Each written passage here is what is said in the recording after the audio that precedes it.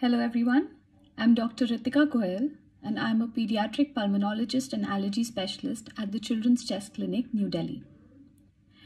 Today in this video, I will describe some simple ways in which you can relieve your child of stuffy nose at home easily.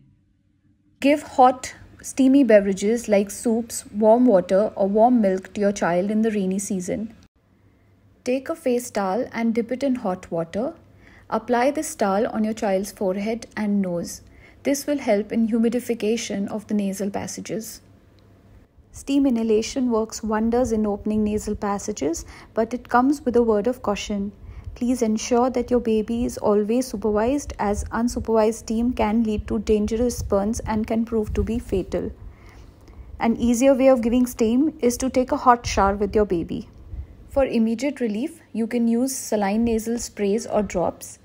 Lastly, you must eliminate allergy-causing substances like dust, insects, pollens from your child's environment. So these are some of the simple ways in which you can relieve your child of a stuffy nose, especially during a flu or a viral infection. But you should be mindful that sometimes nose block in children can be a prolonged problem. It can be persistent, lasting for months. And in that case, child may need further investigation or at least an examination by a specialist.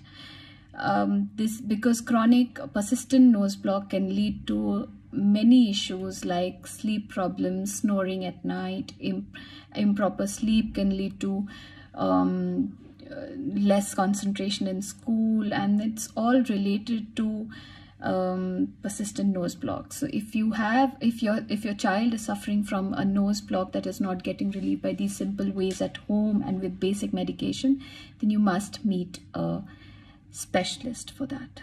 Thank you.